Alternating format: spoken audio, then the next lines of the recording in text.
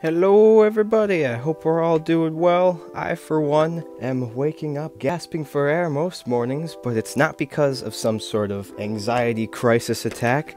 No, it's because spring is here and my allergies are trying to kill me. But besides the point, today I figured we'd open something very special, kind of a continuation of an old episode you might have seen. We're going to be opening the Shining Fates Premium Collection Dragapult VMAX box. I figured each of these boxes would be better off being opened on their own since they have so much inside each of them, and it's always nice to come back to the Pokemon wave after I've been off it for a little while. While I do really love opening up Metazoo, as most people know, the supply currently is very limited, so it's not like I can open too much. But that's not to say Pokemon isn't satisfying nonetheless. So mayhaps for a little while we may be coming back to the Pokemon if that sounds good for some of you. But if the rest of you want to see more Metazoo being opened, I do have one more box I plan to open, but it will be exclusively for my Twitch streams.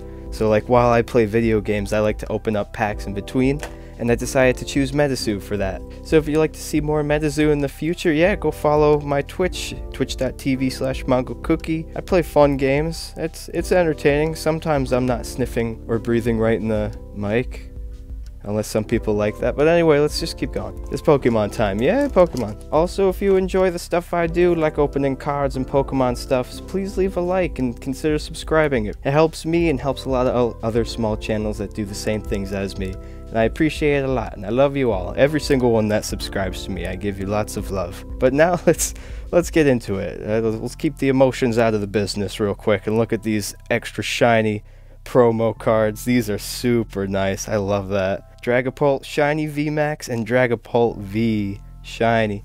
So nice. They really did pick some of the best Pokemon to be on the premium collection boxes. And of course I already showed this man's off. I showed the code, but here it comes again. Woo! Alright, let's get into the packles. We got 7 packles here, Shining Fate packles. I don't think we really need to shuffle them, because the luck in these boxes are actually pretty good. If some of you remember from the last video, we did very well with the amount of pulls we got. Most people should expect a lot of good pulls, considering that this is Shining Fates, and there's going to be a lot of shiny Pokemons.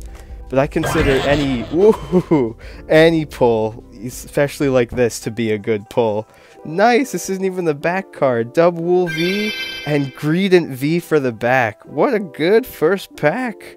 Got first pack magic this time. Hell yeah, that was awesome. Dubwool V, that's so pretty. I like the full arts. Like when Pokemon doesn't go too crazy, just shows off the sassiness. Just a straight up sass that some of these Pokemon have. Then they're doing the cards justice. Let's see how good this next pack do us. Ugh. I have a good feeling we might be on a roll today. Just like with the Crobat box, he's gonna give me all of his good luck. Come on, let's just get straight to the back and see if I'm right, then we'll calm down. Oh yes! Centiskorch VMAX, oh my god. What a nice little shiny boy.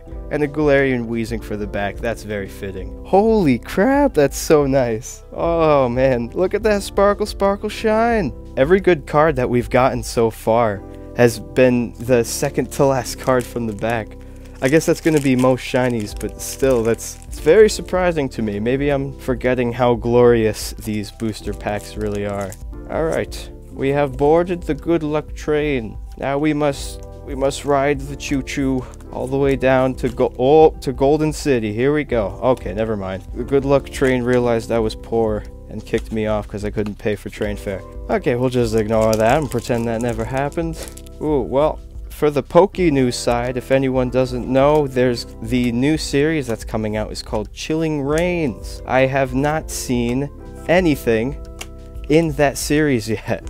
I'm sure there's already been a couple art leaks and whatnots and stuff, but the point I'm trying to get to is I'm actually pretty excited for it, because if the artwork is supposed to be what the Japanese booster boxes are coming out with, then we're gonna have some really nice cards. Like, if anyone has decided to look up like Pokemon Battle Styles Tyranitar and see his secret alternative art, I think the next series is going to be following up with that same exact kind of art.